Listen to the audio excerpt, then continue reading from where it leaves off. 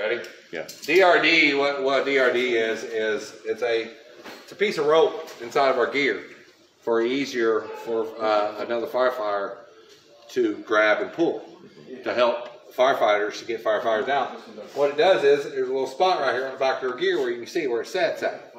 Okay, what it does, it actually goes down in here, inside here.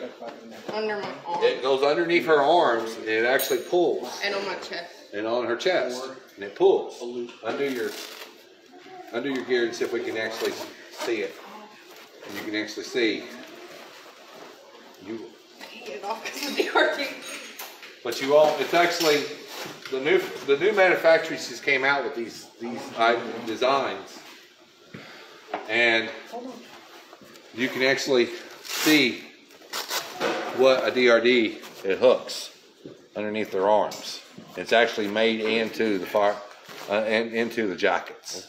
And it's easy for anybody to use. And what it does is it just sits there. And any firefighter can use it. You can even use it. You come up to a house fire, and you're first one there, and you see someone right there by the door is down. And if you got a set of gear on, reach over behind her and look behind her neck. You can pull. The main reason for it is if you don't have webbing. So what she was using, as you've seen, to catch their air packs is actually webbing. Yeah, so we learn how to make harnesses to drag victims out. But if we don't have something like that, so like a webbing.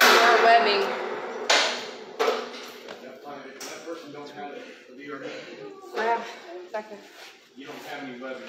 This is how you do We might use webbing to get them out. This is how you do it our DRD.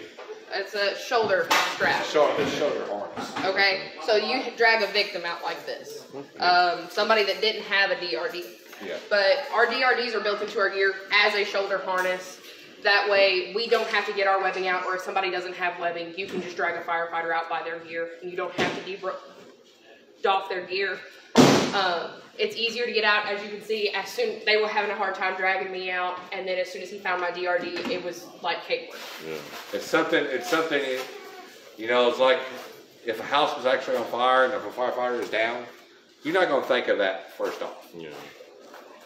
Try to get them back a little bit where you can get away from the danger zone. Then if they're still down, you can use the DRD and go ahead and get them out. Your main thing is you follow the hose in, you follow the hose out. That's your number one. That hose line will get you out of the building. And it's also you're taking the hose in. Then you're going to know your way back out. Because when a house is smoked up and fired up, and it's totally fired, you can't really see in there. Our helmet lights that we have, we can't see. The new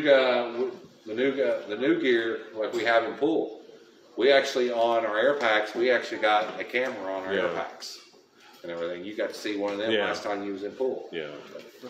But thanks for coming. All right. And I hope you guys enjoyed the demonstration. Yeah. We'd love to have you. You guys are more than welcome to come back anytime. You hear that? Come back down here. They want to see you, and they will explain things to you, ask questions. Yeah. And the ball of court is for everybody to come down here and see. Join them, show the support, get out. You know, like I said, your local fire department is always here for you. Yep. So if you have any questions, feel free to come and see them and talk to them. Yep. It's a CJ the Traveling Man signing out.